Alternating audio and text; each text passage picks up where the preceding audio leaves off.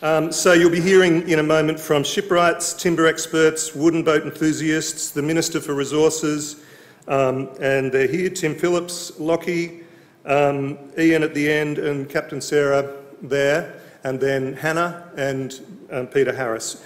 I'm going to introduce, if you like, the context of what we're saying, and afterwards I'm more than happy to be corrected. But there is a passion in this debate, and if you think of Tasmania as the stewards of the Australian Wooden Boat Festival, we have that because of the enthusiasm and the passion, because we are an island culture, we're surrounded by waterways, we have remarkable wooden boat heritage and culture here, and importantly, this is built on our unique world-class boat building specialty timbers, such as you all know, Celery Top, Hugh and King Billy. So this has given rise to a valuable industry, as well as a cherished and valuable intangible culture and heritage. The careful stewarding of these things and this remarkable timber has given rise to these valuable community, cultural and fiscal assets. And I think the official sort of words would be, the definition would be, it's really easy to stuff it up. So the Wooden Boat Festival makes a remarkable contribution, as many of you know, to the Tasmanian economy. And I don't think it's useful to get bogged down in dollars only, because the intrinsic and intangible values are most important. However, the instrumental or economic value is also important, and it's very important to bean counters from various departments who do a great job for Tasmania.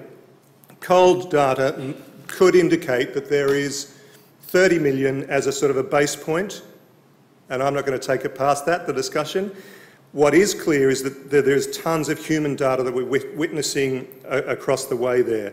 Data of intangible culture and heritage, data of hotel beds and visitation and dinners and buying that slightly more expensive bottle of Pinot than you intended to, the supply chains, the status of the destination, the joy and the freedom and the celebration and the mental health and the physical health and the return visits and the industry, and all of those things combine to speak louder than mere dollars and cents.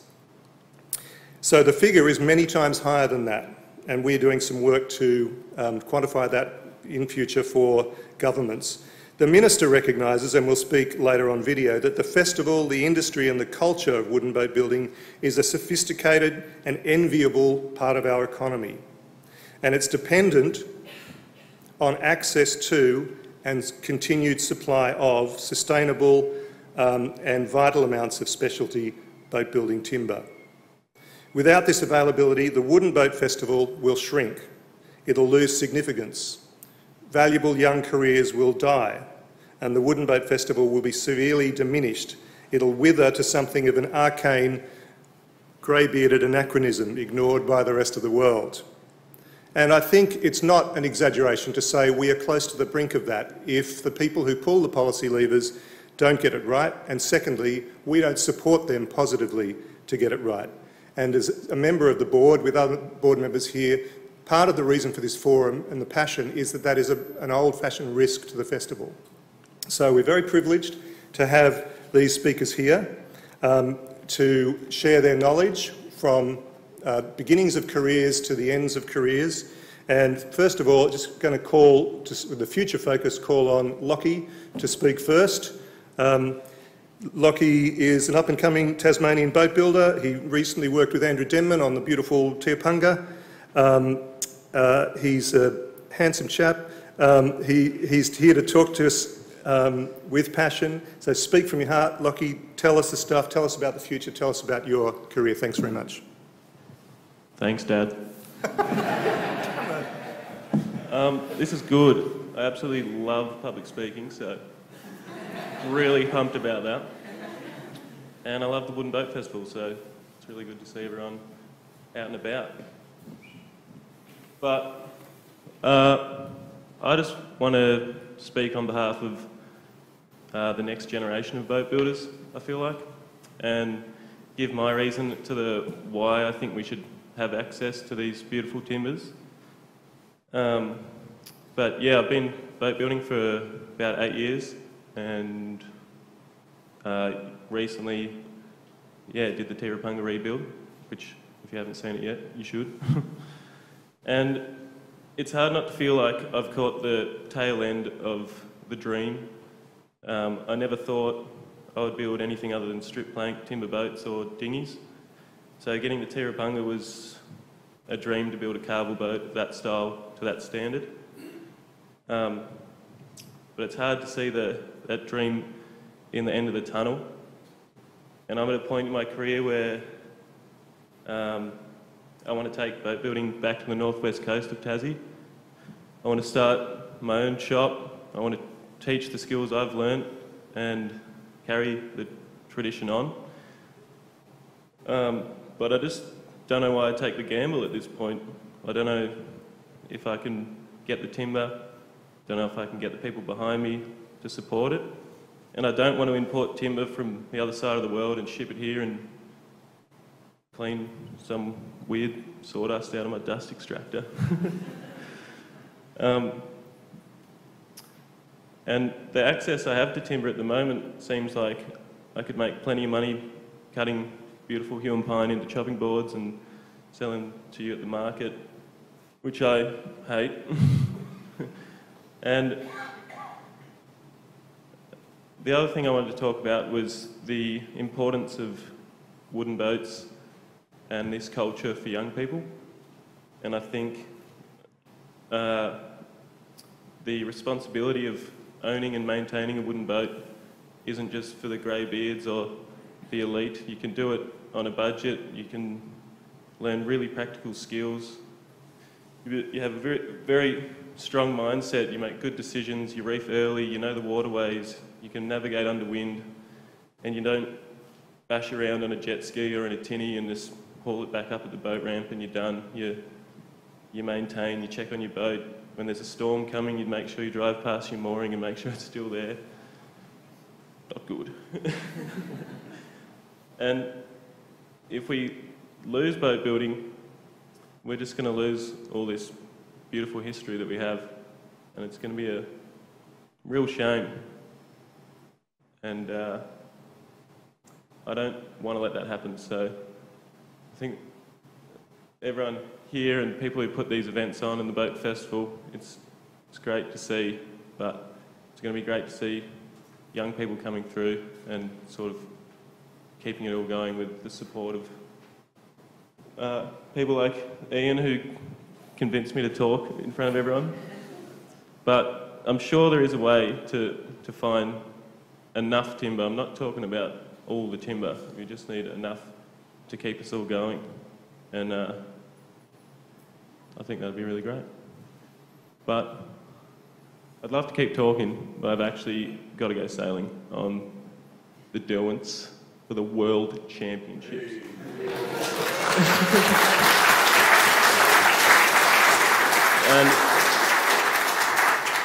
And you can find me through Denman Marine, or you can just flag me down on the street and come and have a look at the Derwents.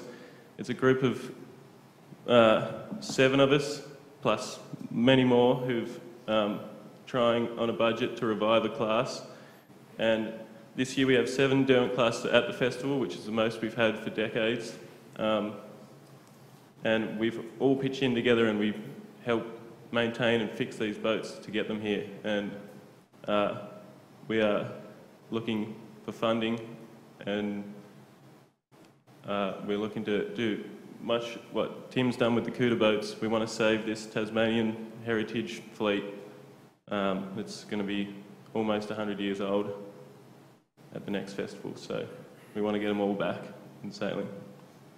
Thanks, everyone.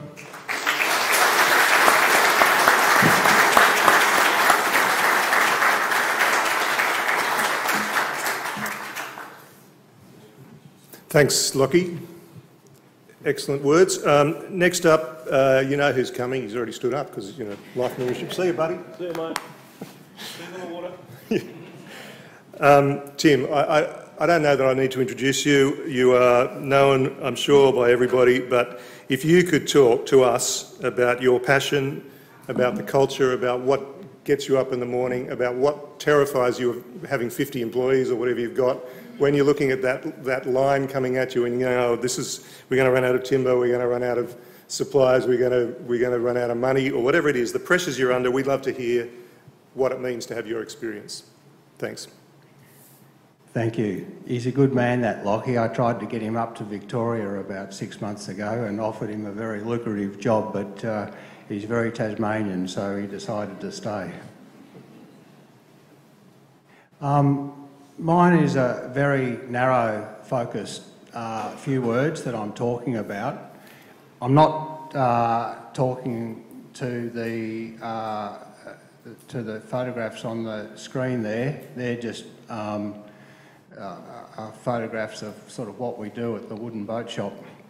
But what I'm really talking about is our usage of timber within our business. I built the first boat at the wooden boat shop in 1981, but before that our family were very friendly with the Lako family and we were quite close, and there's a boat down at the dock there called Moonbird, a yellow painted cray boat that's been there forever, or for a long time, and that was my first effort into securing timber to build a boat for my uncle Johnny back in 1976. So the she's all built of celery top pine, and there was a clog shop going broke at the time, so he purchased the timber, and I went to my friend Mac Donzie up in Orbost in Victoria and got all the hardwood for the keel, stem, stern and well timber, and I was as green as grass in those days and knew a little bit about building houses but very little about building boats.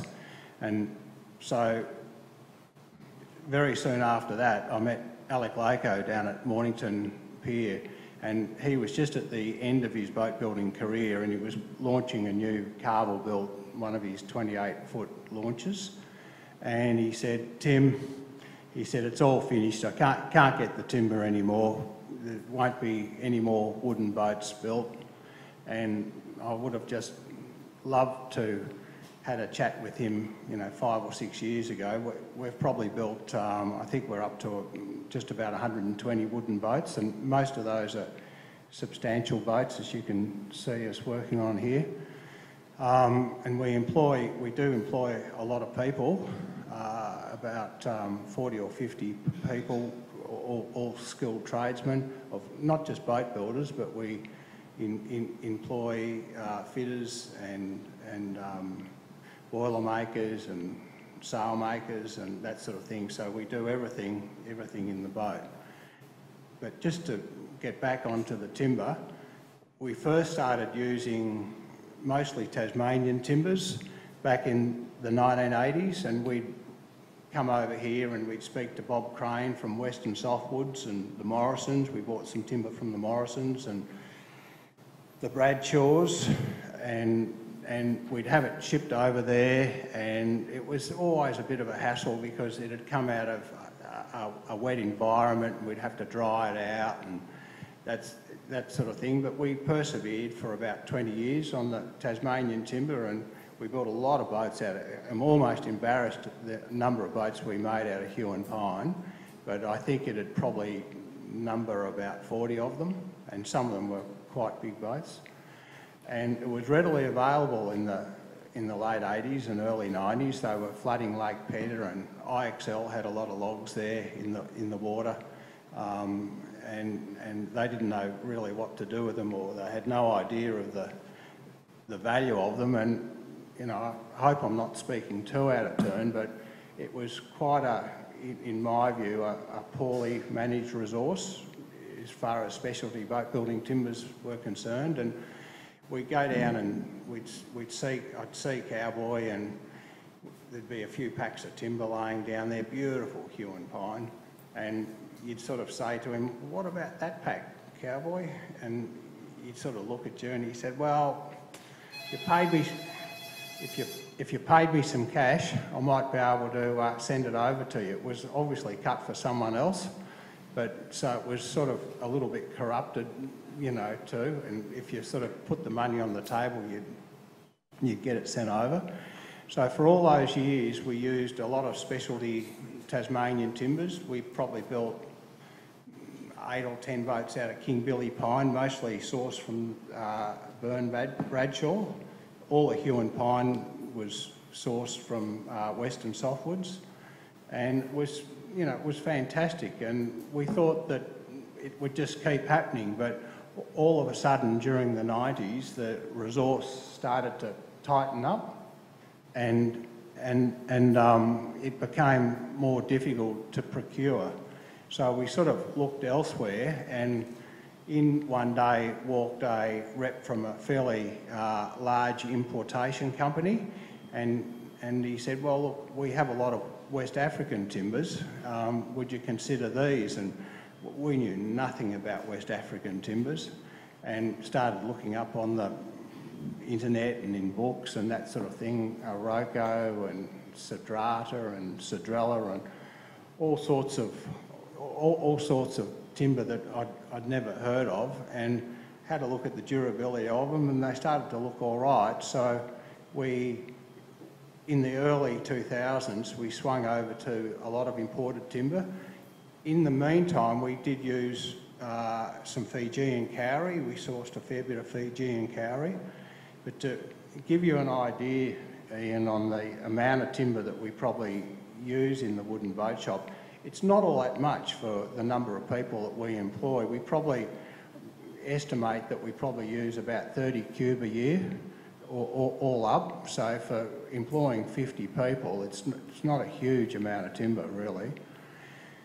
So the Tasmanian timber got very, very difficult in the early 2000s to get, and we'd get an order for a Cuda boat, or we'd have a couple of forward orders for boats, and we'd order a little bit of stock, and then we'd have to dry it and you know, leave it there. So we experimented with the West African timbers, and we found that they were very good. The durability was good, and all of a sudden in the 2000s, in the later 2008 and 10, around the financial crisis, the paperwork, you couldn't just get the African timber just like that.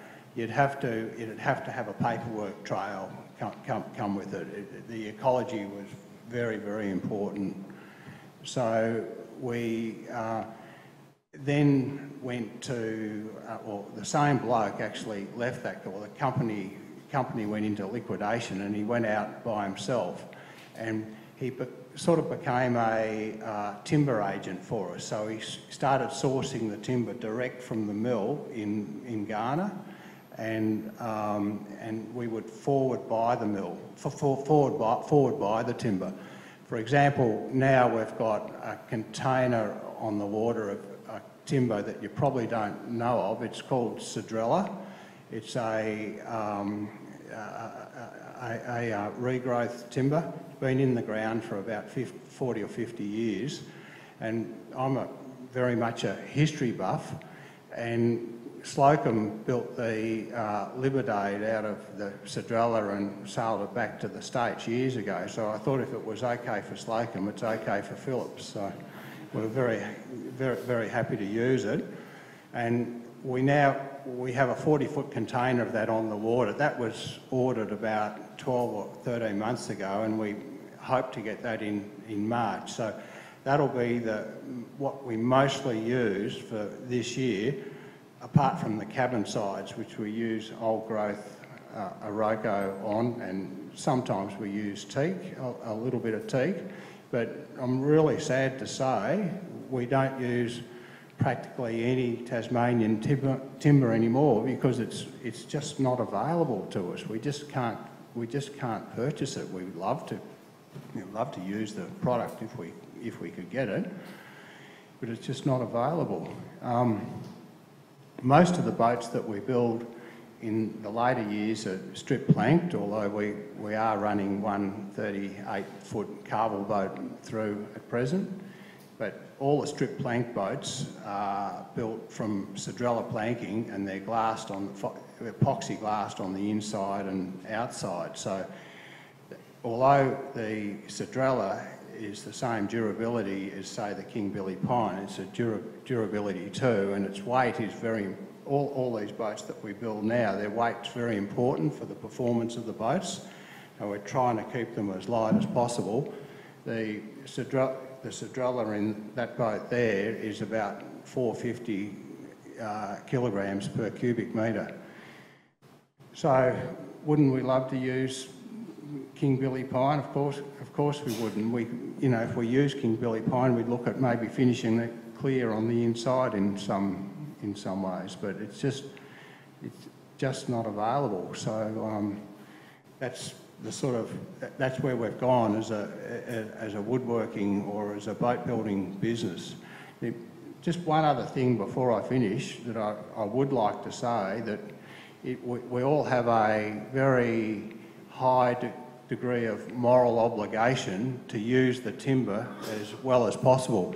Nothing makes me more sad to see a poorly built boat built with beautiful old growth timber. So the timber is, it's not just the procurement of the timber, it's the usage of the timber and the artistry or the craftsmanship of building the timber. Like, we employ a lot of people, and there's a lot of people hang off our, of those 40 or 50 people, there's probably another 150 or 200 or maybe even more hanging off our shirt tails. And it's just so important that the resource is used as the best possible way we can. Thank you.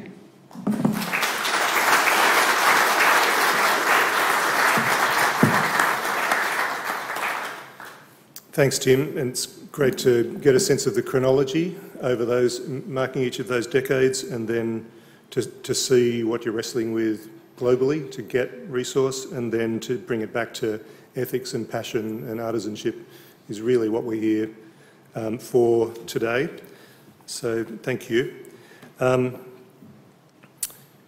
Ian, we might go with you and then hear from the video from the Minister, because I think we're on a roll with the passion. Is that all right? Nobody knows Ian Johnston. Nobody knows he's a maverick, loudmouth ratbag. Nobody knows he has one of the world's most bizarre collections of waistcoats. But he also has a depth of knowledge and passion, and that's in boats, but it's also, he helped bring up Lockie, I appreciate that forever, in just offering Lockie lots of advice not to take, but also lots of advice to take. So thanks, Ian, if you could do that for us today. Thanks, Scott. Appreciate it. I'm one of the three people who were sort of the founders of the Australian Wooden Boat Festival. There was just it was Kathy Hawkins, Andy Gamlin and myself, and we were just sort of sitting around sort of saying, gee, someone ought to do it. And we sort of thought that Australia, of all of Australia, Tasmania had the best facilities, the best traditions, the best, most of the best boats, and also we still had a vibrant boat building industry in Tasmania. This is 30 years ago. And so we very arrogantly grabbed the title Australian Wooden Boat Festival rather than the Hobart one. And we, you know, it's just fantastic just to see how it's all going. And one of the greatest things that I've enjoyed of this particular festival is that there's so many young people involved. We've got Lockie and we've got 24 really vibrant, involved and passionate young people who look as though they're going to be pushing us old buggers out of the way and taking over the running of the festival. You know, we do have a really good future. Now, if we can get our timber supplies organised such that, you know, we've got an ongoing management plan, we can go on forever. There is timber out there. There are supplies out there. It's just that, you know, there's some disagreement about the way it's managed. Just a very small amount of disagreement. Now, I'd like to have a rave about two particular items that, I can go on for hours if you want, but one of the reasons for starting the festival was to secure resource security for our industry.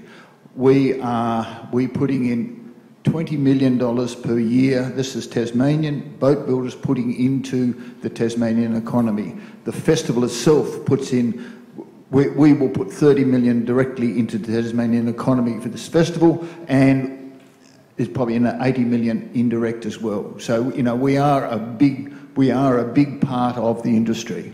The special species timbers that we use, less than 1% of the harvested forest is special species timbers, and that is 200 people.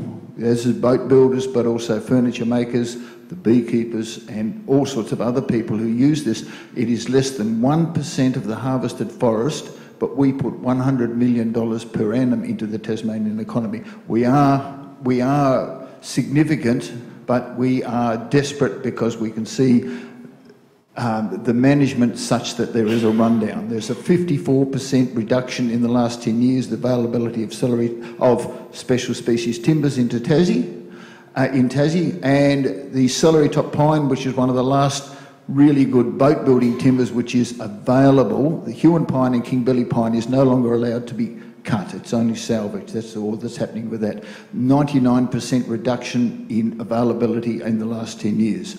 And the timber is there in this reserve area. I'd like to talk about that in a sec. But first of all, what happens is that when they signed the Regional Forest Agreement 25 years ago, part of it was an acknowledgement that things like boat building timber is going to be less available, and we need to sort of have a reserve, a background, a wood bank, so that when boat builders need timber, they can go to the wood bank rather than wait for Cowboy Crane or others to actually get around to cutting it, and then we've got to dry it and stuff like that. So we needed this wood bank, and it was created, and it's at the moment it is in a dirty, dusty shed in Johnston.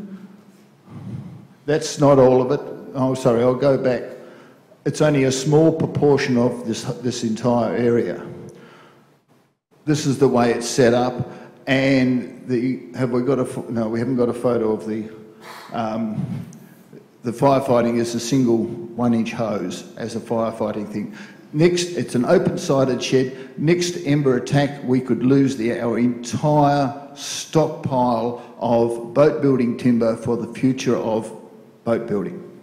Okay, and we have begged Sustainable Timbers for many years. You know, hey, listen, let's put it in a nice, safe place so that this is our future, and we'd really like to sort of see that happen.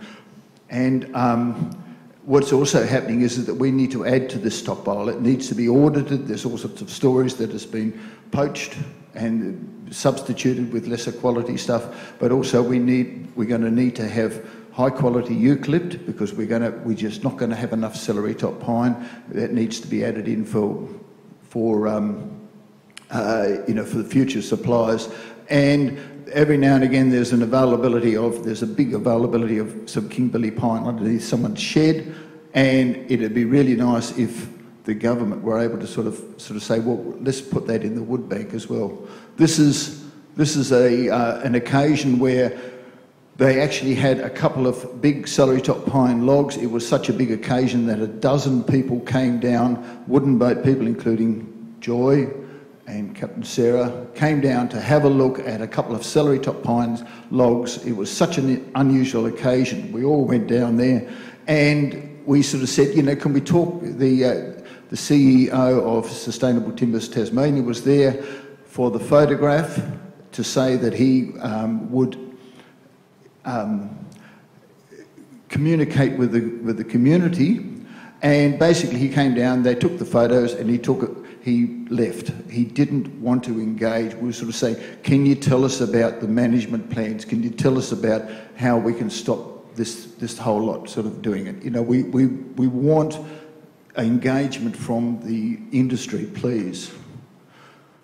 And basically, the other thing which I wanted to talk about was just that we have got, there's two areas. We've got the general Oh, sorry, I'll stop waiting. There are general harvesting areas, very large area. Okay, what happened going about 10 years, there was an agreement and almost half of the forestry areas, state-owned forestry areas, was put into permanent reserves. So, you know, we do have very large areas in Tasmania which are in permanent reserves. They'll never get harvested. But the other half, most of it is in one big pile, and that's just the general harvesting.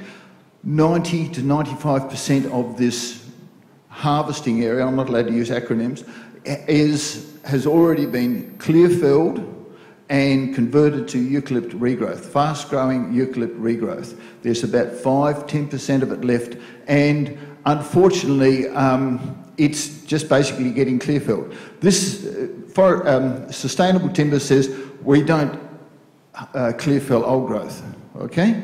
So, but this is not clear-felling. This is called aggregated retention. Here's a 100-hectare coop, and you've got a little bit of forest maintained here. There's a little bit over in the corner there. This is aggregated retention, so we're not clear felling. But, you know, I'm just sort of seeing clear felling.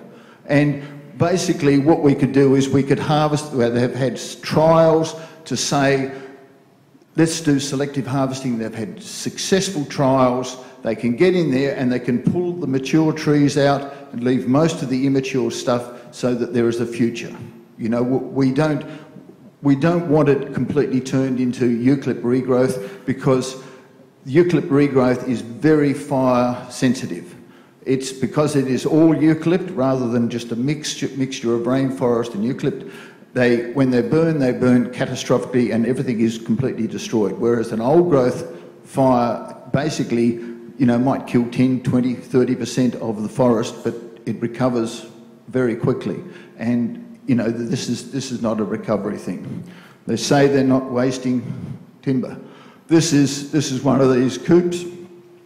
That's a pile of, it's not very good quality photo. That's a pile of celery top pine logs. They're a bit small for boat building. They probably need another 100 years to increase their diameter. We need 400, 600-year-old trees to give us celery top pine. These are, you know, they need another 100 years, but they were felled. Someone dragged them to the landing, and they said, "No, you know, no one will want them. They're too small. You know, you can't use the first couple of inches of the bark. You can't use the middle of the tree, and there's not enough in between to give you quality timber." And so it's just basically burnt. It just, you know, they just stuck a match to it, and you know, it's still happening. You know, there's the denial that it's happening, but we can go into these mature native forests and we can harvest selectively. One of the things that they're doing, they've changed the definitions of harvesting. It used to be 10% of an area, if it was over 100 years old, was an old growth. Now what they've done is they've changed the definition. It's got to be 25%. It's got to be over 100 years old. This is the basal area. This is the surface area at chest height. So they've changed it from 10% to 25%, and then they sort of said, well, let's have a look at a coop. If less than 25% of the coop is old growth, it doesn't rate as old growth, so we can clear fill it. And now what they've done is they've combined their definitions so that native forest, regrowth forest and old growth forest are all under the same harvesting, under the same definition, which is native forest. So old growth and regrowth are basically native forest now, and so we can't look at the statistics, but 6,395 hectares of native forest were harvested, clear-felled last year.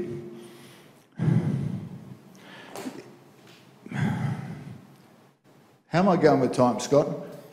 It's 10 minutes and 55 seconds, but you are quite interesting as a person, so go another... Oh, yeah, give us... Okay, well, you know, I've written all these notes down. You will have 2 minutes more. Righto, thank you, Scott. 75% of special species timber is sold as saw log and is sent overseas or interstate. You know, you know, hey, well, let's, you know, we only want a small amount. Let's keep it in the state. You know, we can do that. Sorry, mate. There's not enough for you. I'm really sorry. And, you know, we've got to accept that we've got, we need eucalypt. We are going to have to use eucalypt. But there's a huge difference in the quality of eucalypt. If it's grown very quickly, oh, I've got another photo. Here we go. This is the difference between old growth and regrowth. The bottom one, it's actually Oregon, but the bottom one is richer in colour, very close grained, durable, strong. The top stuff, you could turn it into pulp, you know, and wipe your bottom with it, but it'll never do as a, we'll talk about that in the Q&A bit, but we can never use that for boat building, and this is the stuff we want. It's stronger, it's more stable, it's more durable, and it's more beautiful, it's got the colours, and, you know, that's the sort of thing which we want. What's the other photo? Oh, here's a photo of a Clearfell coop. The trees are about 20 years old. Most of it got knocked down and taken whole log exports, so zero value adding. And this coop contained probably 10,000 immature celery top pine, and they just sort of Clearfelled it. You know, we've got a lot of photos of this sort of stuff, and it sort of reflects it. It's nice and shiny on the outside and rotten in the middle. What have I done? Oh, that's enough. Sorry. Thank you. Thank you.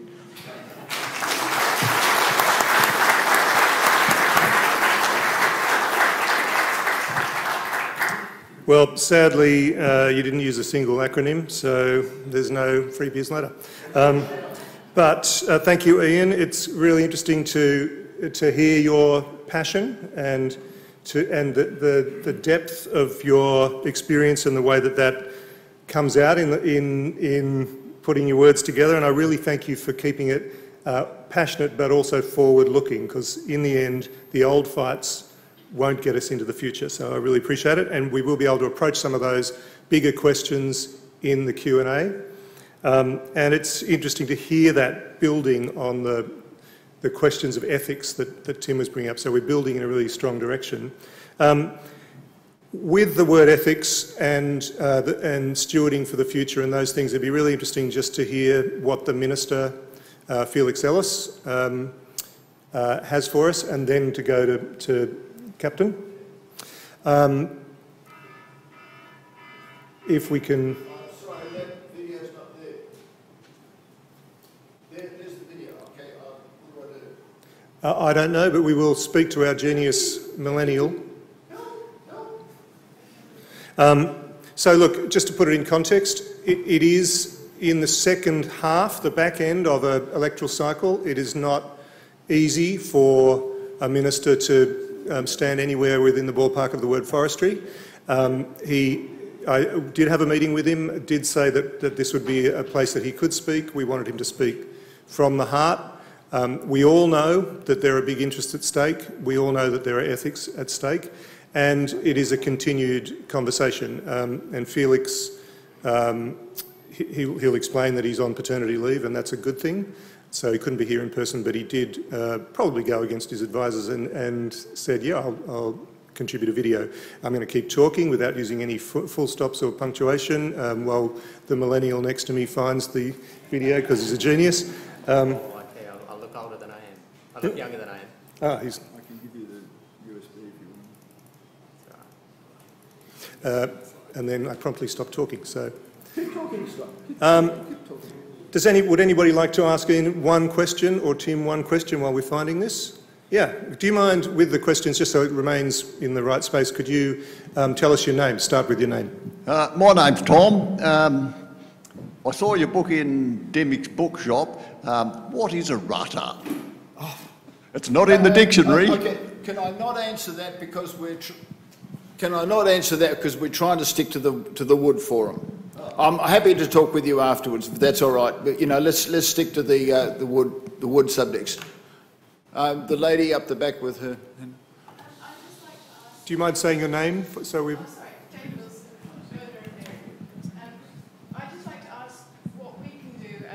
boat owners, maybe not boat builders, to help open up this communication with sustainable timbers? What do you want us to do? Do you want us to write letters? Do you want us to chain ourselves to something? You know, just generally protest. What can we do to open up that voice and give it some power? Jane, really appreciate that question. The guiding, obviously we wouldn't tell people what to do, but the guiding principle will be respect for the public servants and the respect for the knowledge in this room. Public servants and certainly ministers will know nothing of the depth of information of many people in the audience and certainly the people here. So what we need to do is bridge that gap, and writing to an MP is taken much more seriously. I forget the current stat on a paper letter is 200 constituents, and an email is slightly less, and I think they take socials is at a different level. But do that, and then it's just this one thing. Very ordinary people in extraordinary jobs, just arrange to have a meeting with your local member and do a bit of research about their relationship with the minister, because not everybody in every political party is friendly with each other. So it's just do the work that lobbyists do and then state the case moving forward rather than based on the past. Thank you. We've got do you mind if we come to the questions in a minute?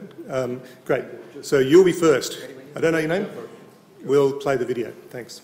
Good morning and welcome to this morning's forum at the 2023 Australian Wooden Boat Festival. My name is Felix Ellis, your Minister for Resources, and I would have loved to have been with you there in person today, but I'm currently on paternity leave given the recent birth of my second son, Mike. So please excuse the bags under my eyes. Wooden boats are part of the Tasmanian story. Our island geography and rich forests naturally led to this place being a centre of wooden boat building. From our earliest days, ships and boats made with timber from our forests have sailed our shores. From the great vessels that travelled from here to Europe and back, through to the dinghies used by locals as they pulled in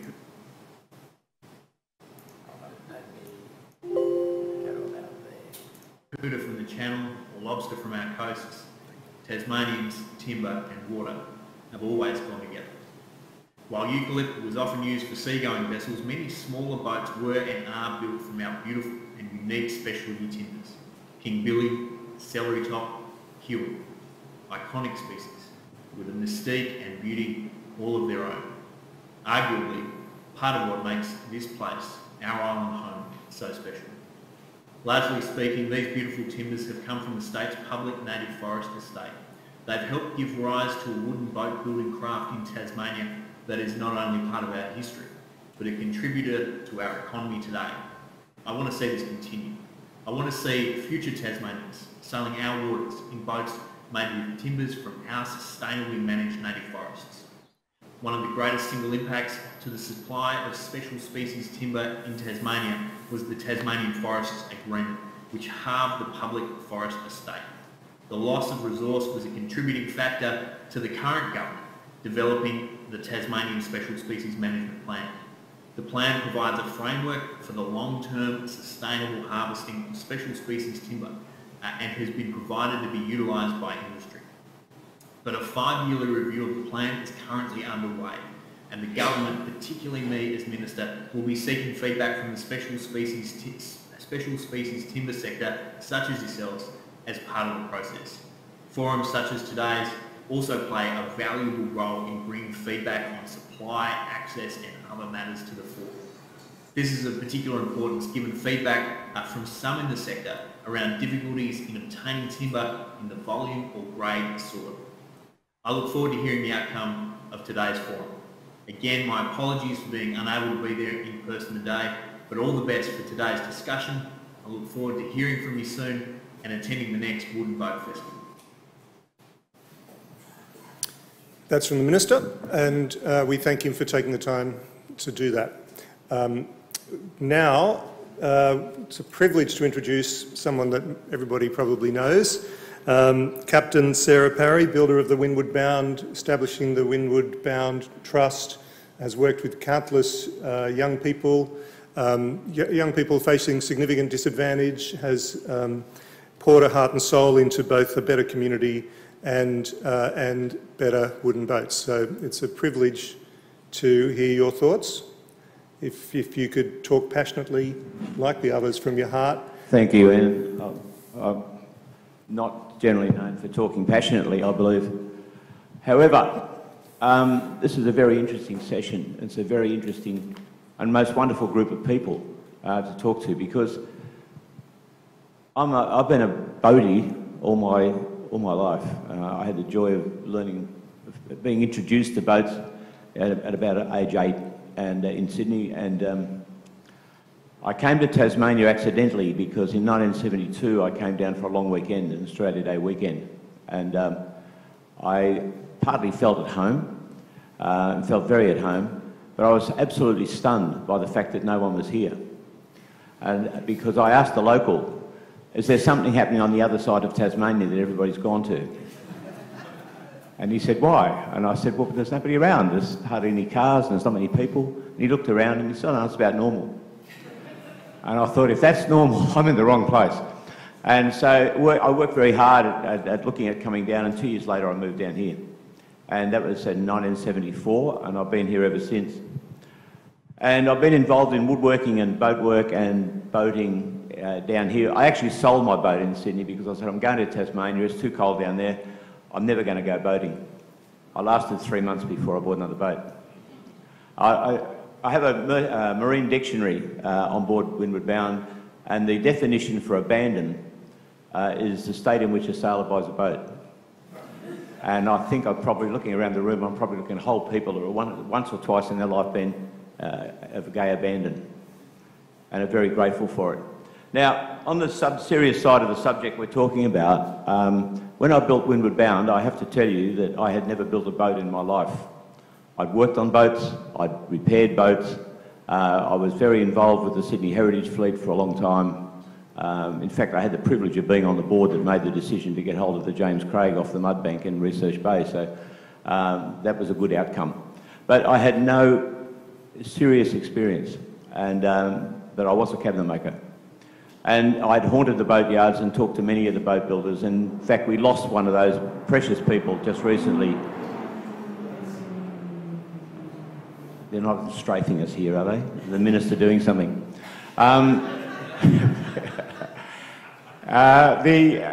Bill Foster, who passed away just recently, and his funeral is on Tuesday. Bill was my mentor back when I first started dabbling in wooden boats in Tasmania, and I got to know Bill. And Bill's an extraordinary human being, like most Tasmanian boat builders are, and people like Max Crease and various other people I spoke to had no hesitation in looking at this person who was asking all these silly questions and saying, what do you call that bit there? Oh, it's a steeler. Why do you call it a steeler? Etc. And because they just love their craft. They love looking after people, and they love people who are interested in what they did. And it was through Bill, when I raised the issue with Bill of building Windeward Bound, he didn't poo-poo it, didn't raise his eyebrows, didn't do anything. He just said, what do you need to know? And by that stage, and I decided to build Windeward Bound. The reason I'm telling you all this is because it's leading to what I see as one of the only futures for timber in boat building. When I decided to build Windeward Bound, I was an avid reader of Wooden Boat, had been for many, many years, and in Wooden Boat, they were far ahead of us in America in their strip planking and various other things. And I discovered from Bill that strip planking was a traditional way of building boats in Tasmania. However, to me, they did it the hard way because they still had to bevel all the edges of their planks to get them to roll around the frames. The American strip planking, which had been done for 160 odd years at that stage, it's about 180 years now, it was a traditional way of building in America. But they did it differently. They did what we did, or we did what they did, I should say, and we hollowed out the top of the plank and rounded off the bottom of the plank. So and they were 2.5 inches wide, the planks, 2 inches thick. And by doing that, we were able to roll them around the frames without having to do any bevelling or any shaping. Now, we all have different opinions about various things American. However, they are very, very good at that sort of innovation. And it saved a massive amount of timber, which is sort of where I'm coming to. The other thing that I found out from them, in fact, Bill and the survey people and I had spent a considerable amount of time trying to fine-tune that curve to get it right. And I opened my next issue of Wooden Boat, and the front cover said, strip planking, working out your profile. And I couldn't believe it. And so I opened it, went straight to it, and there was the answer. It's just the radius, isn't it? But they came up with another great idea, and that was to round the top of that radius off. So if you imagine you're hollow, you round the top off, it saves 10 millimetres of timber. Now that doesn't seem a lot, but on Windeward Bound there are 100 planks on each side of the ship, and 100 times 10 millimetres is a whole metre by 80 feet long. That shows my age, doesn't it? I'm going back to the other. But it's a massive saving in timber. And I think that's where we've got to go when it comes with the timber use of the future. We've got to be smarter, not better. We've got to be smarter about how we use it. And with the epoxy glues and everything we've got these days, laminating is perfectly acceptable. Now, that doesn't mean that we can't repair an old boat, like Mistral, for instance, by traditionally planking it, replacing planks in the traditional way. We don't want to change that. But we are in Mistral laminating things like the shear clamps and beam shells. Now, we didn't realise we had to replace those when we got hold of it, but we have. We've completely replaced them. And instead of having one beam bolted to another beam over 80 feet long, and they were 8 by 2, I think they were, the shear clamps in Mistral, we did exactly the same thing by laminating Douglas fir. And we've now got a monocoque beam, which is the beam shelf and shear clamp complete, many times stronger than what was in it before. And by soaking it and saturating it with epoxy, such as Wattle C-Pro or Everdure, you keep the water right out of the wood and you save it, and it stays there. And you don't have to restore it in 20 years' time or 50 years' time or 100 years' time, because it will last the distance.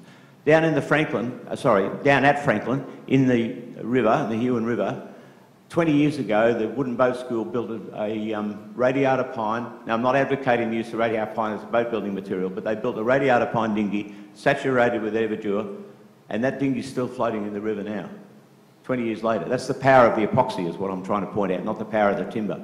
It's rubbish timber, but it's good for purpose sometimes.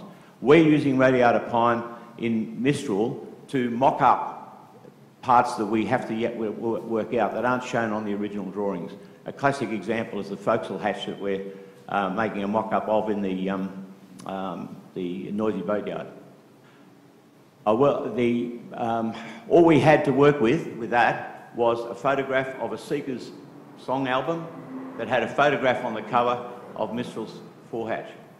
So we could just go ahead and build it out of teak, but if we do it and it's not right, we're trying to get it exactly to what it was. If we build it out of teak, there are 4 pieces of teak sitting on the workbench over there, $400 worth. Are we going to waste the teak? No. We're going to do it mock it up out of radiata, get it right, and then build it out of teak. And there's a lot of room for doing that sort of thing in the industry to save waste.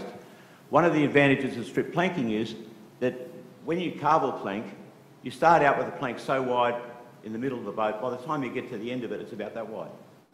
And all that offcut, if you can't use it for something else, particularly the small offcuts, is waste. The wood's too precious to waste. We need to get our head around being much more practical with how we go. If you laminate, like for instance in Windeward Bound, our hull is 2 inches thick. Now, we had to build it 2 inches thick to meet survey. The architect said we could have got away with 1.5 inches if the boat wasn't in survey. If we'd built it out of celery top, it would have been 3 inches thick. If we'd built it out of Huon, which they wouldn't let us do because we were strip planking, it would be even thicker. So these are the things we have to consider when we're looking at how we're going to go work into the future with the boat building materials. Windeward Bound is planked in swamp gum. There's nothing wrong with eucalypt. It's tough timber, it's good timber, and it glues really well. We don't have to. We can preserve all our good timbers like Huon and various other things for better purposes. In Mistral, we're meeting a balance because we're putting Mistral into survey. That's caused us a few issues as well. We're only allowed to use, in our framing in Mistral, only allowed to use hardwood or Douglas fir. We're not allowed to use anything else. That's just to meet the survey requirements. but we are reframing in blue gum. She's double sawn frame. We're meeting that with double sawn framing. We were lucky enough to get a whole pile of wide, thick, dry blue gum that we've been able to cut the frames out of. But what I'm saying is, I guess in all of that is, look outside the square. Look at the way other people are doing it. Look at the Americans on how they're doing stuff. Yes, they've got some good timbers over there. I don't have no idea about what their supply issues are like, but I suspect they're not much different to ours. We've got to just think better. And there's nothing absolutely wrong with epoxy and laminating. That's about, am I going? 10 minutes exactly. 10 minutes exactly. So that's my word to the industry. It works. We've proven it. Windeward Bound is now 25 years old. If you go down into the bilges and lift the ballast out, she's as good as the day she went in the water. And she's put together with epoxy. She's epoxy glued, and she's also mechanically fastened as well. But she's a standing thing. We could not build. I doubt we could build Windeward Bound now, just to get that volume of swamp gum to do it. And to do it in a traditional way with traditional planking, you just wouldn't get the timber now. Peter Harris is a bit of an expert at finding all this sort of stuff, and I'm looking forward to what he's got to tell you. But I know some of the stuff that the trials and tribulations Peter's gone through to do what he did traditionally. But that's my input. Just think outside the square. Trust epoxy, trust laminating. Laminating is fantastic to reduce the requirement, and we can get smaller pieces out of logs that we can't get big pieces out of. Great.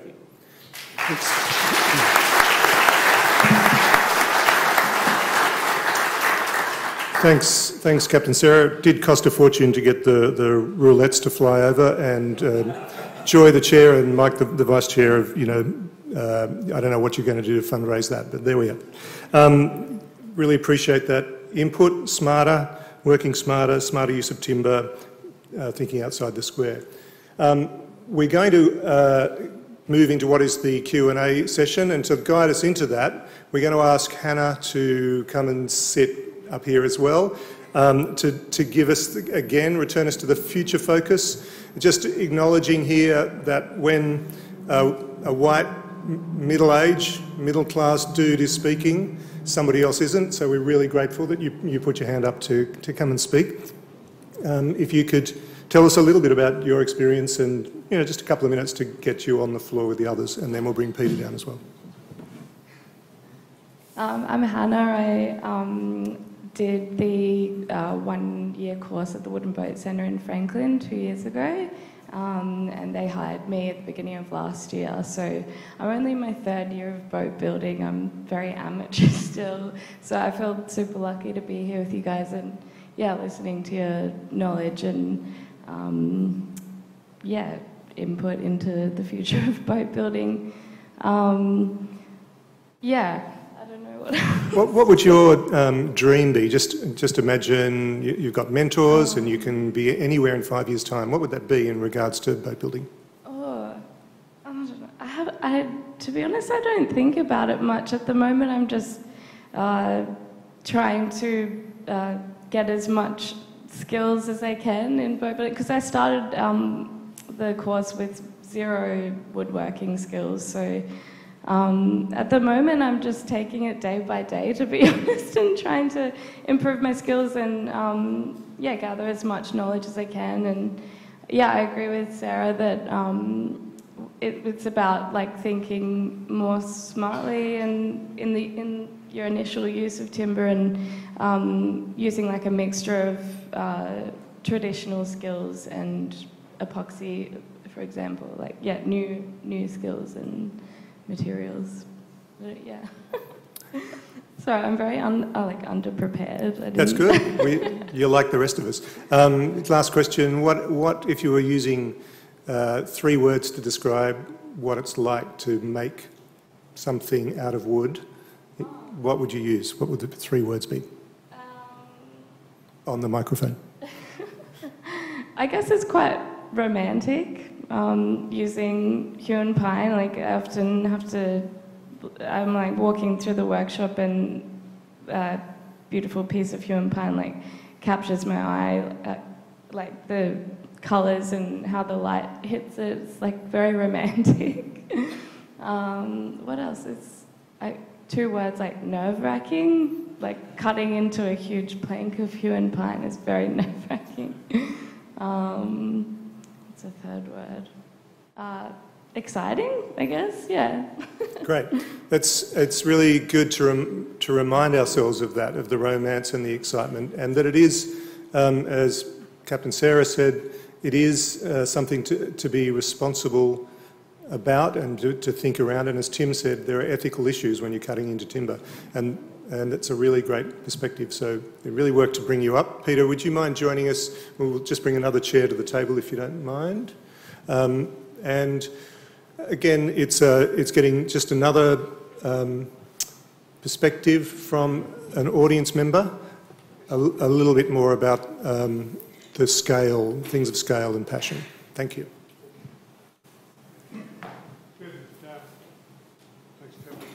Thanks very much, and just a few comments. And in some ways, Sarah has already laid the groundwork for what I'm going to say, that we have, in restoring and rebuilding Armadopal, tried to do it as traditionally as possible. So 10 years ago, when we brought the ship back from Port Macquarie and saw the extent of the work that we were going to have to do, we realised that we would have to replank the ship. And one of the first things I did was think about who are my mentors and guides. And so I rang Sarah and I said, what did you use to build Windeward Bound? And she said, oh, we used swamp gum. I said, oh, that's good. So that's a Tasmanian timber. So I rang Tasmanian Forests and said, I need about 50 tonnes of 3-inch, more than 6 metre long planks made out of swamp gum. And they said, oh yes, well we can let you have that in about 3 weeks.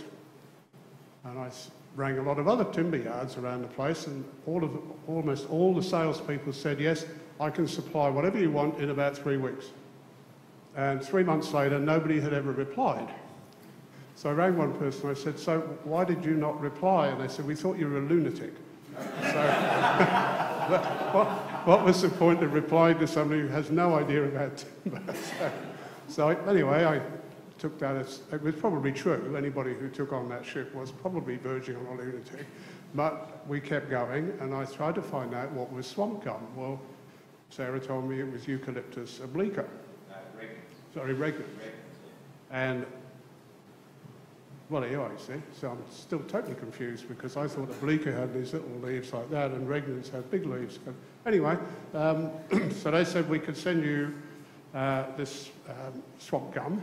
Then I discovered that on the other side of the valley it's called something different. And then I discovered that actually Tas Forests really didn't know what they had. So we had a long discussion about this, and then eventually they said, well, we could send you 75 tonnes of uncut logs of messmate. And I said, so what's messmate? They said, well, it's another timber that's very good from Tasmania. And only last week somebody told me that actually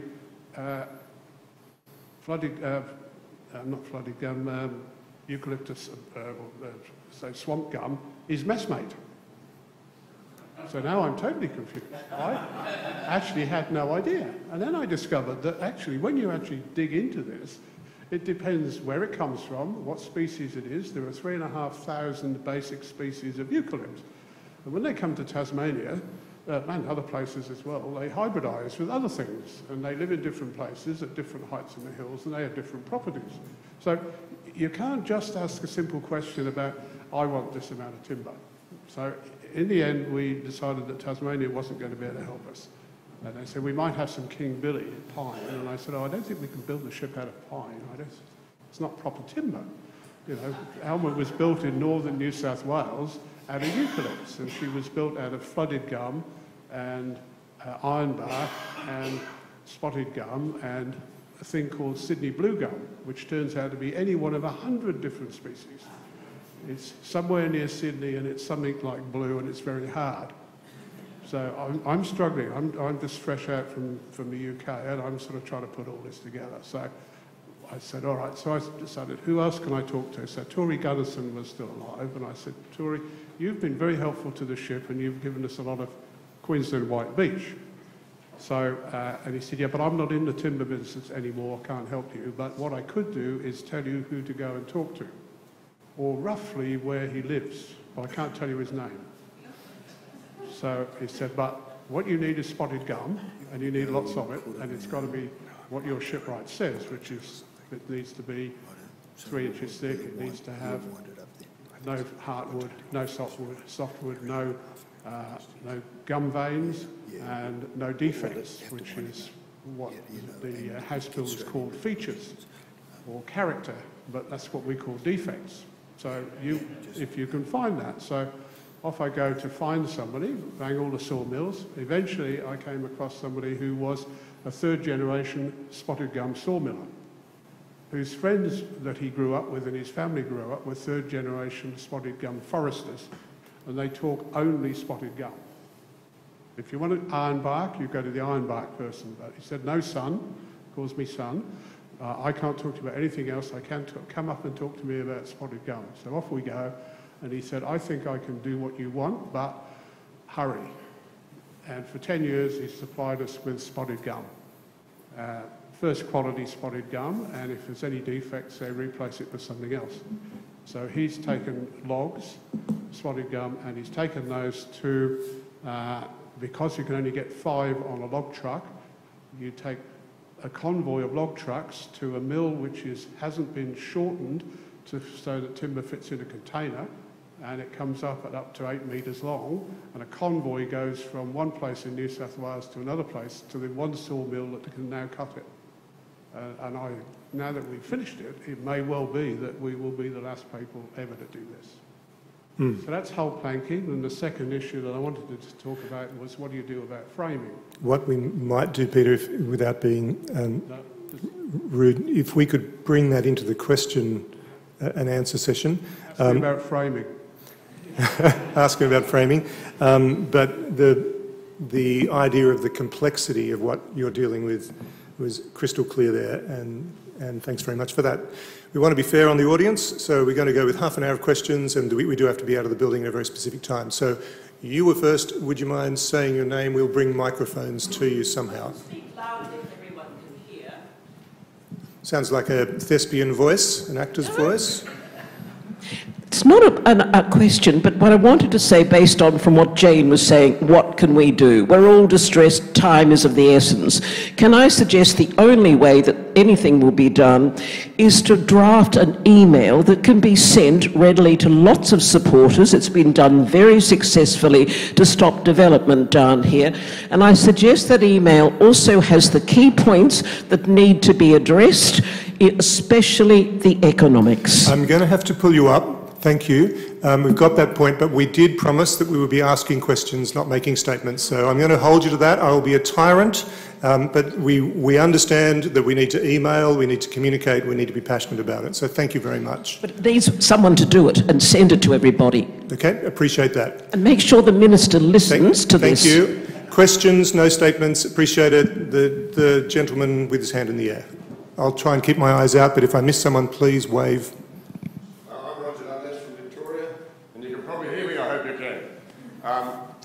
I would like to know, do we have any understanding of what the resource is in Lake Pedder? Is there any knowledge of what's down there? Bugger all. Really? Okay, thank you. Or not thank Beg you. your pardon, Ian, can just say that more clearly? Very little. What happened 20 years ago, 25 years ago, the level of Lake Pedder went down a lot, and someone was actually doing some salvaging in Lake Pedder, and they said, for 20 grand, we'll pull all the logs back into the lake, and we can do that for you, no problems at all. And FT said, no, it's all right, mate. We're not going to spend 20 grand on that. And about a week later, my exaggeration, a big fire went through. We lost a lot of it, got burnt, and almost all of the rest of it was actually pulled out and taken to Strawn, where it's in a stockpile. And it's in fairly good nick, but we did lose quite a lot of it, unfortunately. Thanks, Ian, for the answer, and thanks for using an acronym. We'll see him at the bar later. Yes, want to get a mix of genders in the questions if we can. You sir. Do you mind saying your name so we're on equal footing? Sure, Peter Richardson. We heard very interestingly about lamination and epoxy being used to make better use of smaller bits of timber. A few years ago, maybe 20 years ago, there was an exhibition at the Powerhouse in Sydney of furniture where the timber had, I think, been pressure treated and microwaved or something like that, and the furniture was like the chairs you're sitting on, timber but very thin members, very strong because of the treatment. Are there other ways of treating timber, modern ways of treating timber, that can make better use of smaller bits of timber, thinner bits of timber, younger growth? I think we better reframe, if it's all right with you, reframe it and send it to Tim. Tim, tell us about the difference between using epoxies. Is it worth using lesser quality timbers with good quality epoxies, or what's the market advantage in building a boat out of premium timber as opposed to lesser timber soaked in something? Well, generally we'd build carvel or clinker vessels, smaller clinker vessels or larger carvel vessels out of a premium timber. With soaking it in epoxy or with epoxy coating it on the inside and outside, that's the scenario of keeping the water ingress out of the timber.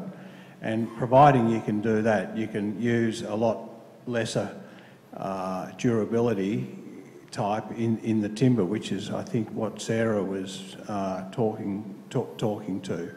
So, for example, the line of boats that we build out of a durability 2 timber. They're expensive boats, and we're very careful not to get any ingress of water into them.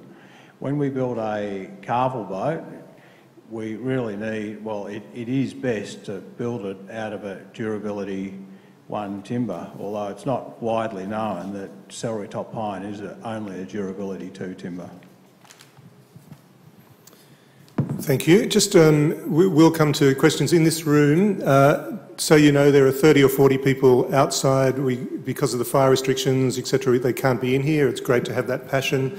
We may have a question from outside. This may freak the tech out because they're taking a microphone out there. One here? Yeah, excellent. That's good to bring a person in momentarily. I'm Craig Brown, conservationist, and the question is, should we not restrict the use of special timbers? There's form and there's form and function. Boats are form and function, beautiful.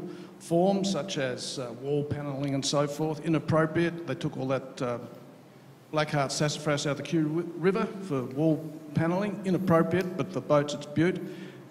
And how can we make that selective logging terrific? And I see the mention of helicopter there. Are there other ideas, please? Okay, if the question was unclear, it was coming back to the ethics of the use of the wood, and what is world's best practice selective logging, and how can we do that? Is that a good précis? Yeah, thanks. Thanks very much. Who will take that question? Ian, if you'd like to take it, my stopwatch is going. Answers under 2 minutes, please. Yes, we can. There have been trials of selective harvesting, and it's just a matter of being able to sort of go into a forest and pull out the mature trees, but leave the forest as basically an intact, mixed age, mixed species forest. We don't know what's happening with climate change. Maybe this particular species of timber is going to die out, and that particular species of timber will flourish as things change. We just don't know what we need in the future. So the idea is to sort of retain the natural forest as much as we possibly can and go in and just pull stuff out. Now, there is some roading into some of these special species management areas, and it'd be worthwhile pulling even with winches, rather than going through and clear felling and just pulling out some mature trees. If we've got a large area, we can pull out a small amount of timber out of a large area, and there's virtually no thing. Many places overseas are actually doing helicopter logging. What the Kiwis are doing, they sort of said, you know, we want to build a boat, you put a chopper in, you grab hold of a particular tree and you pull it out, and they can do it So we can do it. We can afford to do very low impact harvesting, and that way we retain things like the big eucalypts, the tall eucalypts, which have got intrinsic value. They are really, really important. You know, we could have a tourism industry for the big trees, and they're too hard to handle. So, you know, why don't we leave them growing? Helicopter logging is a great way of doing it. And, you know, we can still, 10% of the cost of 30 seconds. 10% of the cost of the boat is timber, and 10% of the cost of the timber is in royalties. If we quadruple the royalties, it's only a very small increase in the value of a boat, but it means that there's value in this timber, and people can make a living, still make a living out of it. Thank you. Up the back. Do you mind saying your name and wait for a microphone if we can? We have a question here, sorry. Second back row. And please speak on the mic because we are recording this. Needs to go through the desk. Hi, my name's Lily. Is this practice of logging is it being done in a sense that there's not private companies out there doing it and there's no backing for it in that sense, or is it legislation reasons for why this timber's not being logged in this specific way? And is it, sorry, might be too hard of a question, but are there avenues for people in private industry to do it for then boat builders to be buying off those specific companies, or are there stops?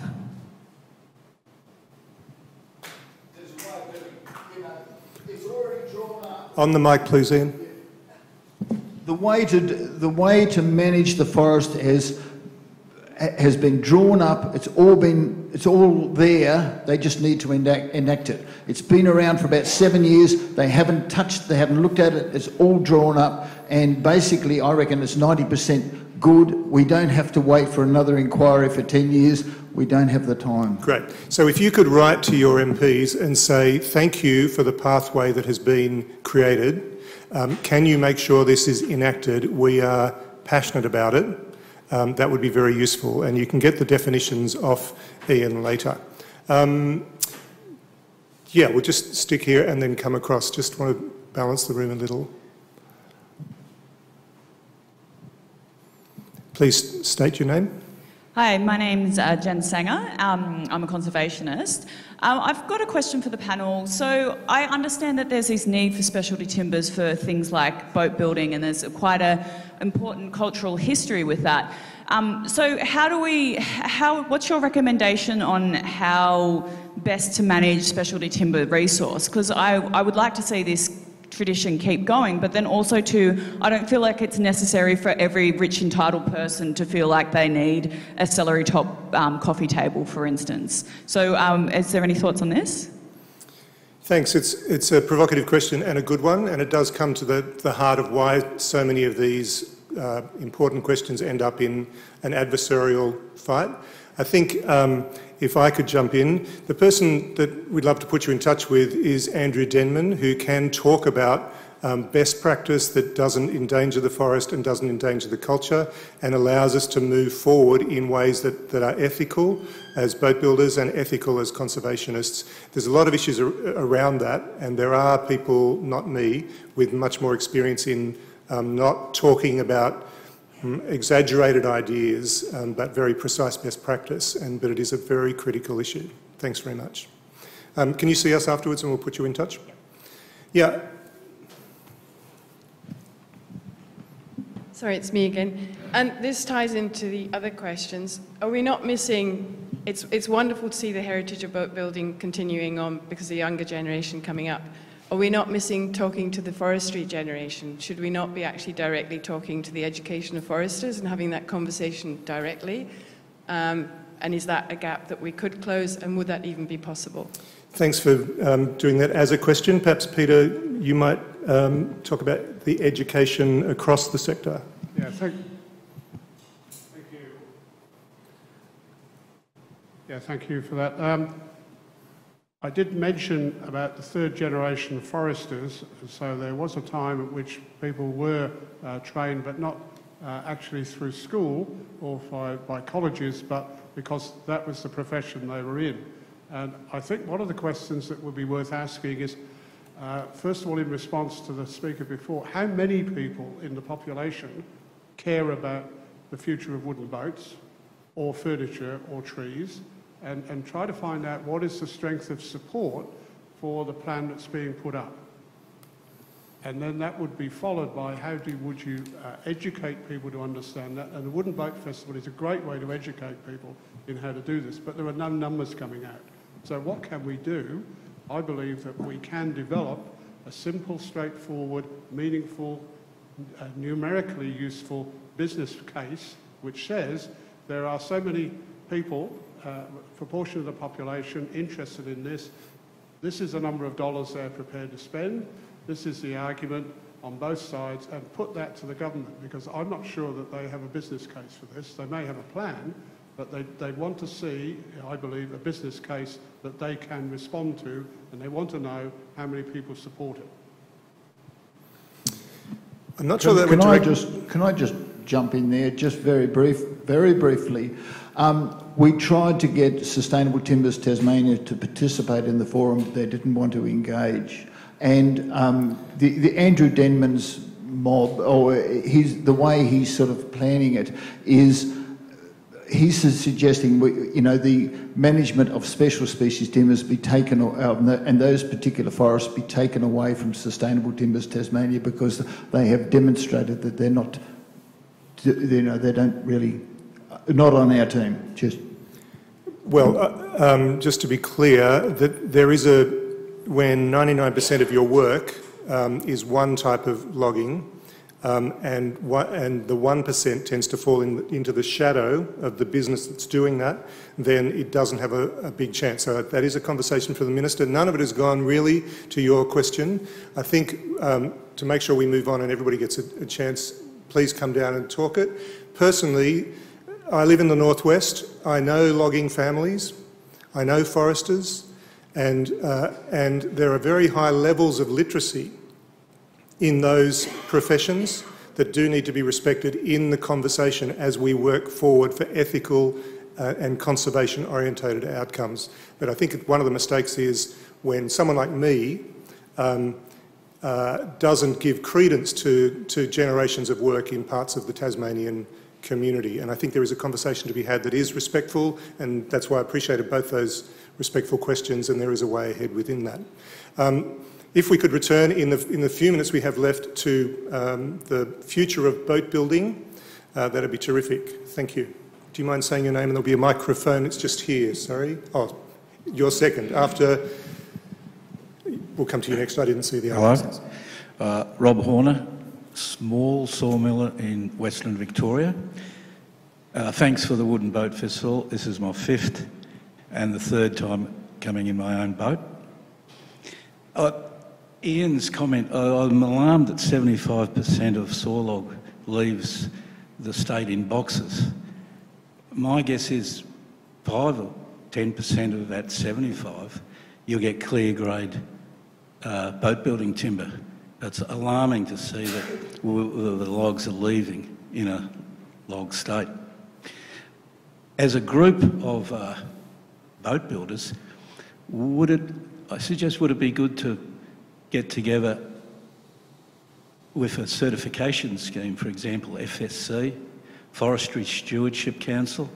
You see the emblem on the back of a lot of books you buy now. It's out of Germany. It's regarded as the leading environmental certification scheme. Vic Forests couldn't get it through because the main stumbling block is stakeholder consultation. But I think Tassie Forestry have got some of it in their management scheme. So as a working a boat specialty timber group, we set the bar and bring the state management to our level of management and insist on this high certification scheme, and you insist on it and the market will follow. Could you just turn it into a question for the floor? Do you mind? Do you think the industry, the group, could look at a certification scheme and go to the management and say, this is what we want. They've applied for it twice and they've failed twice, basically because they keep logging old growth and because they keep logging threatened species habitat, so they've failed dramatically at it twice. Yeah. Most recent was in 2020. Thanks very much for that answer. Is there an answer here, Tim, or...?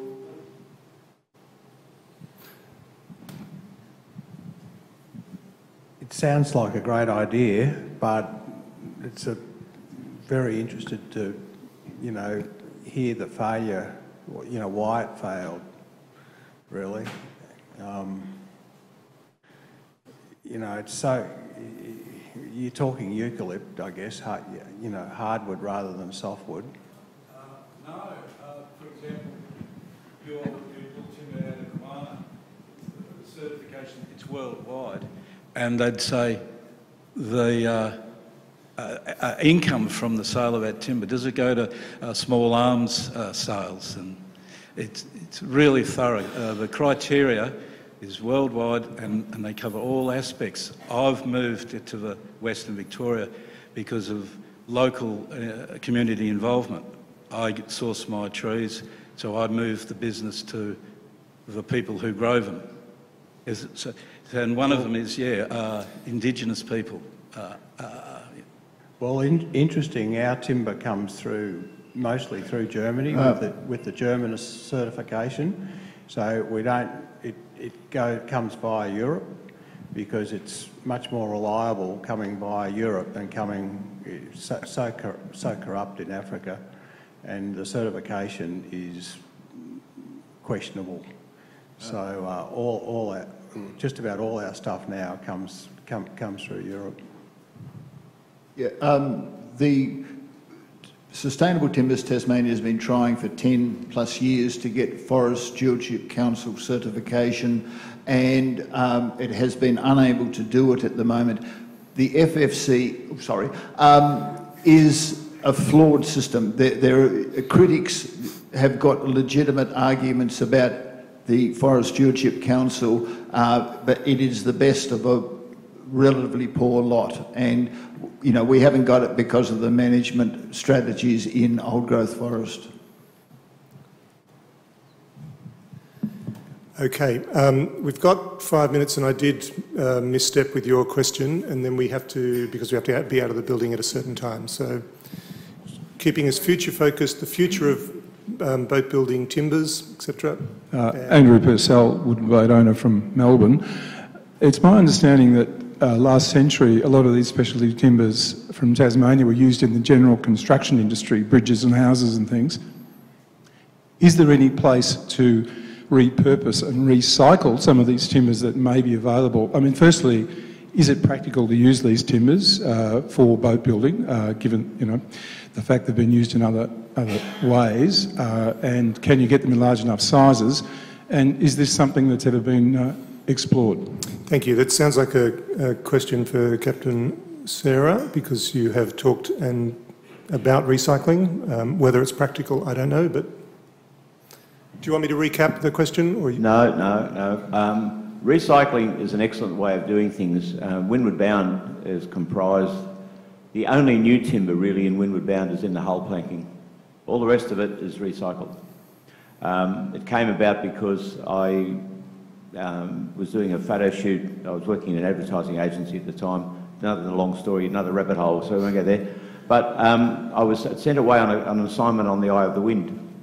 And most of you in Tasmania would remember the Eye of the Wind. She was a lovely square rigger that used to come here frequently. And I discovered, amongst other things on board, that there was lots and lots and lots of timber that had little repairs to it here and there. And I said to Tiger Timms, as captain, did you by any chance use recycled timber in this? He said, well, how else would you do it? He said, you just couldn't afford to do it any other way. So I went straight to the survey authority the next day when we got in and saw Barry Wilson, the surveyor, and many of you remember Barry, and I said, can I use recycled timber? He said, of course you can. He said, it's only the outside of recycled timber that's got a problem. Inside it, it's usually pretty good. And we demolished, among other things, dismantled is probably a better word than demolished, the old Ferry Exceller when she was up on the hard down at Kettering. And we recovered 3 container loads of hewn pine out of her. And it was all 50 mil worn deck planking and so on, 50 mil thick. We got 40 mil of good timber out of that, just simply by machining away the outside. There's absolutely nothing wrong. And with modern epoxies, you can plug and fill nail holes and screw holes quite satisfactorily. Obviously, it's probably not a great idea to use it in your hull planking, because one of those screw holes might just pop under the pressure one night and you've got a problem. But so we use new swamp gum, old growth swamp gum, that was supplied through Australian newsprint mills, not plantations, but their timber resources out right out in the backwoods. And that was all new, but the rest of it was all recycled. Absolutely nothing wrong with it. And it meets survey requirements, so. Okay, I think we're going to need to wrap it up. Is that correct? We're about at the... Okay, we've a couple of minutes, and while we think about the last question in the room, everybody take your phones out if you've got them and take a photo of that. This will become the basis of, although I would say try and cut it off, Ian, the bottom point, because that's you being narky, and we want a positive pathway forward, and use that as the basis for the email from, I think it was Jane, I forget, the emails that we're going to be sending. We do have a pathway there. It's about encouraging politicians to be best practice politicians. Remember, politicians can't do anything that is not legislatable. So a motion doesn't work when you're talking with them. And we are in the second part of the cycle. The Wooden Boat Festival itself is not a political entity, but we do like to be encouraging discussion in the community. As we move into that, has everyone got a photo? Because I'm just talking over the top of your photo taking. We'll have one more question, and then we'll go a bit woo-woo, and I'll throw in a word cloud. You have had a turn, and I really appreciate your passion for conservation. There was somebody else. It needs to be a question and not a statement to finish on. Is that good? Okay. It's just the gentleman behind you has put his hand up first. So if you wouldn't mind saying your name, I'd appreciate it. But I do thank you for your conservation passion. Michael Gregg from the WA Maritime Museum. I'm conscious that these are problems that occur throughout Australia. I mean, in WA, we have the issues of logging old growth jarrah and old growth carry. Is there any better practice anywhere in Australia that we can all aspire to, that we can put forward as an example, or are we all in the same cart on the way to hell? That's actually a good question to conclude on. And Ian, maybe you and the table. I'm not sure who should go with that, but this is what we're going to do. This is what we're going to, Ian, what we're going to do is, what is your best practice that you know of? And we're going to go down the table, and each person will speak to that. Give us some hope. The future. What's the best you've seen? The township of Franklin. Go down there and spend some time in the township of Franklin, see what the heart and passion of that place is, and listen to the people there.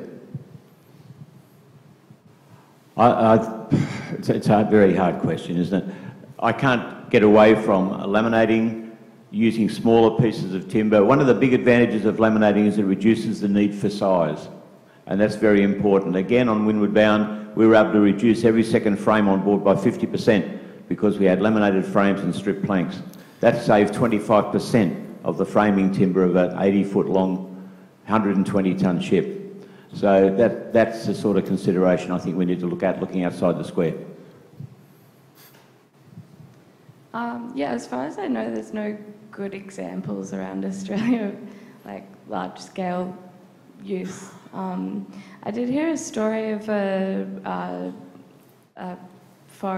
family-owned forest in the UK that was like third generation owned, and they specifically grew these trees for boat masts, and I thought that was a beautiful, like, sustainable story of timber use. So maybe that's a good thing for, like, to look to. I don't know. being passionate about wooden boats, I come across my email every week, sometimes more than once a week, people that have boats that they want to give away. We just came from the Tasman Peninsula and had a look at a boatyard, and there's a 50-footer over there built out of Jarrah, and there's another one on the hard or hue and pine, probably dating back to the 1890s, and they're giveaways. They're everywhere. We've got them in our own boatyard, giveaway boats. So there's definitely a great resource of boats that are already built, whether you take them apart and rebuild them into something else or whether you restore them the way they are. But I've spoken to Joy and others, Larry, and we're all getting inundated with people with old wooden boats, and they just want to give them away, but because they're either out of fashion or it's not exactly the way they want to go, they're very hard to give away. So that's something that we haven't touched upon in this forum. Just a couple of examples to support things that have already been said. One by Sarah. The recycling and lamination techniques are obviously, over the next 10 years, are probably the thing that may save us while we're trying to get a better solution. Rob Horner, who spoke earlier, thank you, Rob, for your brilliant work with the Alma. Resawing and ironbark recycled from wharf timbers. The timbers under the deck and above the water have never seen water. Thousands of metres of wharf are being taken away and turned into something you'd put in the garden. I mean, that timber's being ruined. So that timber can be taken away, and we've then laminated that into steam bent frames. One more example is that Tenacious, which was down here 6 years ago, was built out and laminated out of newly cut Siberian larch from Nicholas I's forest, which he ordered 200 years ago. And they finally sent in back and said, government, your order is now ready, but unfortunately we don't use timber in ships anymore. So that's laminated modern timber, and she's all epoxy and laminated, and she's 70 metres long. So, yeah, recycling, lamination. Thanks, everyone. Scott actually needs to jump into a speedboat and head out to join his son at the Derwent Boat World Championships. I'd just like to say thank you, Scott. You're a great bloke, and you kept us all under control. Thank you very much, sir. We really appreciate it. Thank you.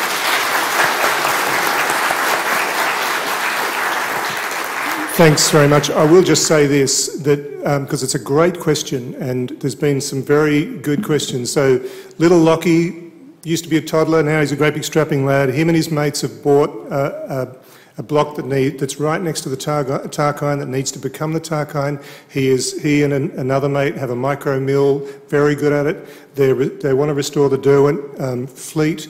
They are conservationists, they are cultural dudes, they are handsome, they need to be in a documentary. We've got to get word out that the future is in the concerns and the passions of the young, and I hope that we will reflect that this next forum and next festival with engagement with young people and young conservationists and young boat builders. Thank you.